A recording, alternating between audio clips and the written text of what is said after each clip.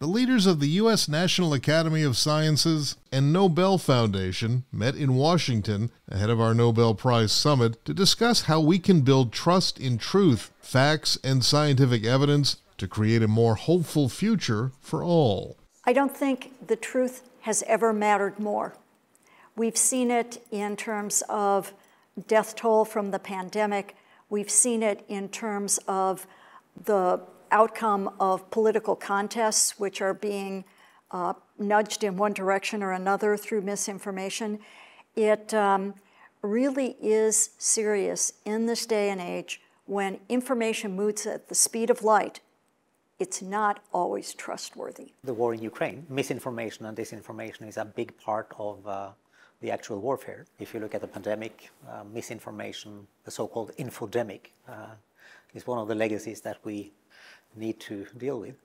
And on climate change, despite the overwhelming scientific evidence and despite widespread popular support for climate action, there is still a lot of misinformation and disinformation and movements thriving on that. It's as if war, climate change, and a pandemic aren't bad enough, but misinformation is making it worse.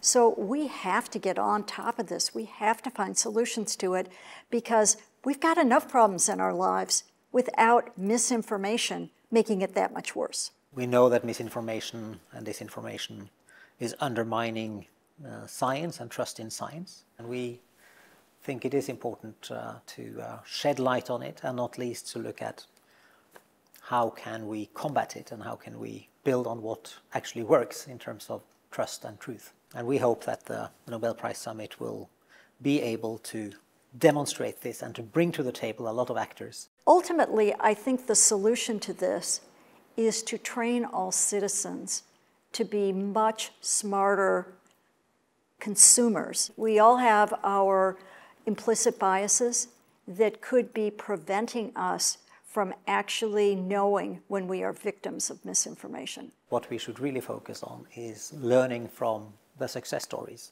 Why is it that we trust certain things, and what can we learn from that? Science can do many things. Science can get to the depth of the problem and illuminate what the problem consists of, but science can also get better at communicating why science is important, why science means much for our daily lives, and why trust in science is important for trust in society. The reason we need diverse perspectives at the summit is, first of all, this is a global problem. This is not just a US problem. It's a global problem, and so we need the input from the international community.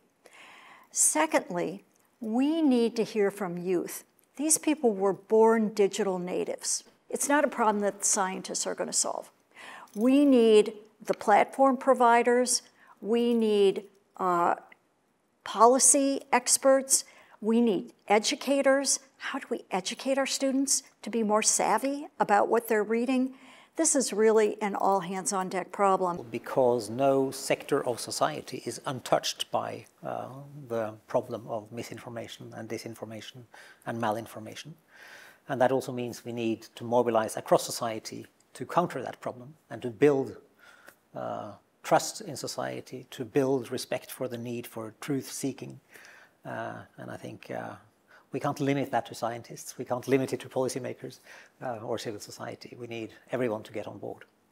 Please join us May 24th through the 26th. Learn more at nobelprize.org.